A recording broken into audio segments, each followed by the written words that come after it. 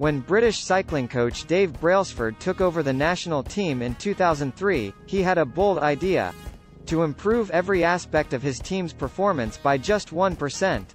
Brailsford and his team looked for ways to optimize everything, from the athletes' training regimen to their equipment and even the pillows they slept on. They broke down every process into its smallest parts and looked for ways to make incremental improvements.